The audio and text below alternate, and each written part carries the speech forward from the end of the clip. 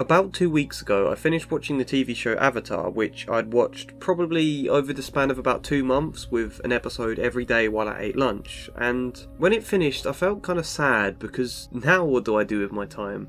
I think there's a feeling of emptiness that comes with finishing a show or a story that you've invested a lot of time in. It was 2 weeks ago I finished watching it, but I still sort of half feel like I haven't left the world of Avatar yet. Like it's still in the back of my mind and I'm slowly having to adjust to leaving it behind and just letting it slip away.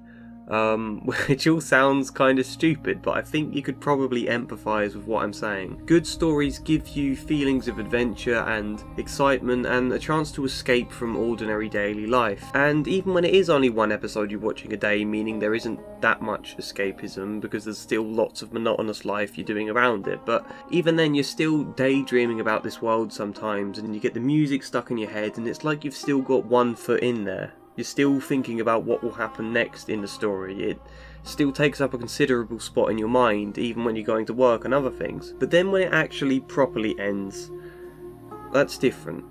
It'd be like walking to the end of the earth and looking out across the edge. Somehow there's nothing left. And I've got this theory about stories. I might have mentioned it at some point on this channel before, but I don't think I have. It's that stories teach us how to cope with the experience of loss on a very small scale. I mean, obviously it's a small scale, but we suffer thousands of losses in our lives all the time. You know, obviously, on the extreme end, it's loss in the sense of death and close relatives dying, but there's loss in moving home, in changing schools, in the end of a holiday, in the ways you see yourself change as a person throughout your life. And there's obviously just as many gains in our lives as losses, but ideally we get better at managing the feelings and we get more familiar with the experience of loss as we go along. Like there's a kids TV show in Britain called Blue Peter. I assume there's similar stuff in other countries, but as part of the show the presenters always kept some sort of pet in the studio, the pet for the show, specifically because, and the reason they did this was because one day that pet would die and then they could share in that moment with all the kids who watched the show and they would all learn about the experience of loss and how Blue Peter presenters manage it. They get to talk about grief to these kids through the experience of them loving and getting used to this pet on the show and then losing it. Now then, if you've had a pet that's died, you'll know exactly how we feel, but it is something that all pet owners have to cope with at some time in the animal's life. That was about teaching kids how to cope rather than, you know, hushing it all up and saying the dog's gone to live on some distant uncle's farm or whatever. And that is a tangent, but the point was simply that we experience loss when stories end. It's not a big feeling of loss, obviously, but it is still there, especially for little kids who aren't used to loss yet. And if it's a good story that ends in a good way with a nice conclusion and a proper sense of closure, then we come away feeling quite good. We're sad the story's over, but we've had a proper feeling of goodbye, let's say. We're satisfied with how it ended, which is important in helping us get over the loss. If the story ends badly though, we feel cheated and quite angry. Even worse if the story doesn't end at all, like if it's a show that got cancelled 2 seasons on a cliffhanger or something.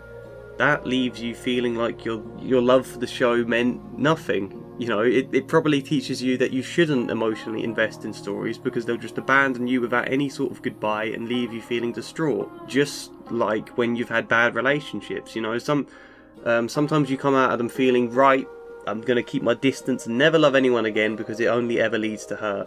It's a bit like that on a very, very small scale, isn't it? And it's for that I think all good stories have to end. That you shouldn't keep stretching them out thinner and thinner with endless sequels and reboots because that's killing the show off bit by bit without proper conclusion or proper goodbye. Because you just watch the show deteriorate and get worse and worse until it's just run out of steam completely and you end up getting fed up with the thing you once loved, and that's a sad experience. It's how I feel about The Simpsons, really. You know, once one of my favourite shows of all time, but they've run it into the dirt, flogging a dead horse with all these later seasons, and it damages my view of the show somewhat. To briefly come back to Avatar though, I wanted to say I think the show ended pretty well. Some of it was a bit rushed, but it was still a proper conclusion with closure, yet, as I've said, I'm still left a bit empty 2 weeks on.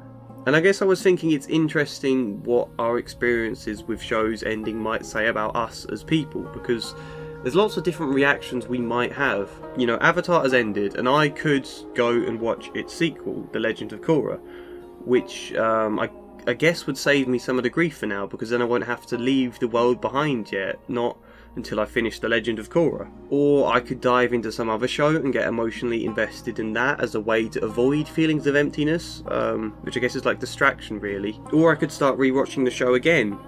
Or I could do what I seem to be doing now, which is sort of brood, I guess, you know, mope about over the ending, because I don't feel ready for anything else yet.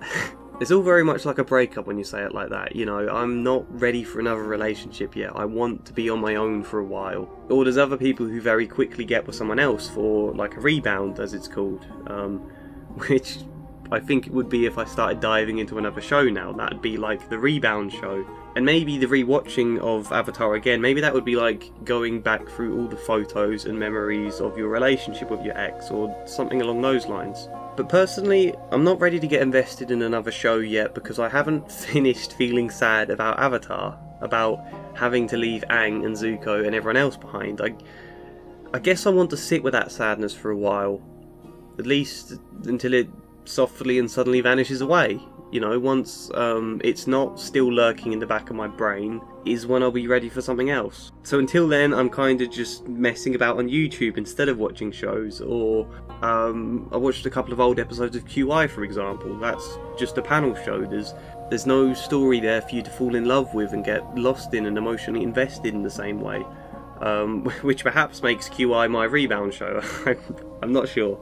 As a final idea though, I'll add this, because there have been times where I've gone back and rewatched old series a few years on, old good dramas that I was emotionally invested in the first time, which is always good to do. You know, you never quite enjoy them at the same level as the first time you watched them, but they're still good because you notice new things and there's enough that you've forgotten that it still surprises you at times. But I've noticed a pattern I have when I rewatch old shows, which is that I normally lose interest and fall off right before the ending. Like, I rewatched Breaking Bad last year for the first time since it came out, but I stopped after series 4. And I rewatched Life on Mars at some point, but I didn't bother with the final episode, I gave up after that. And various others, enough for me to have noticed a pattern over the years that I kind of lose interest before it gets to the end. It's like I'm trying to save myself whatever feelings of emptiness I must have felt the first time I finished watching those shows, so I tail off before the ending happens. And I guess that's like skipping the chance to say goodbye to someone that you know you'll never see again. And I wonder if 4 or 5 years from now I'll rewatch Avatar but slowly lose interest about halfway into the 3rd season. And I wonder what that says about me. It's easy to start a show or a story. It's all fun and exciting and new in the beginning, but the endings are more difficult. So how do you find it when you finish shows? And what do you tend to do? You know, let me know in the comments, as well as any other general thoughts you might have on the subject, or if you think this topic is completely ridiculous, which it might be, I don't know. Either way, like the video if you did like it, or it made you think, or something. Subscribe if you haven't already and it's something you fancy doing. Otherwise, just hopefully see you next time.